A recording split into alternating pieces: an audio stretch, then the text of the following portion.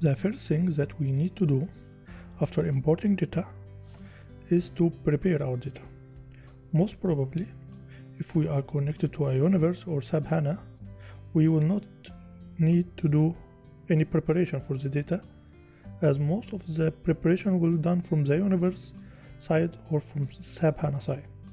But if we are connected to an unstructured data source like Excel file, we'll need to do some preparation for our data before using it. The first thing that we need to notice here is Lumira automatically categorized attributes in two main classes, measures and dimensions. Measures are numeric numbers or metrics that we need to use in analysis, while dimensions are objects that we need to relate our analysis to. For example, we need to do analysis for our information by country, by time, by product, and so on. And measures here we have sales revenue, quantity sold, margin discount, and so on.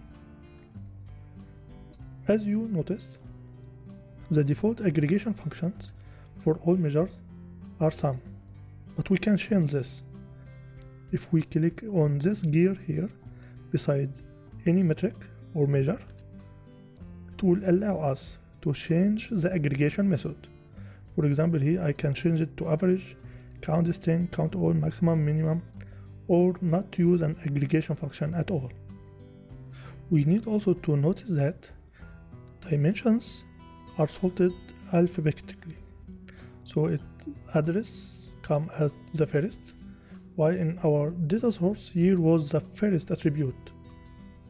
So the order of dimensions here is not related to the order of information in the source file, but it's sorted alphabetically.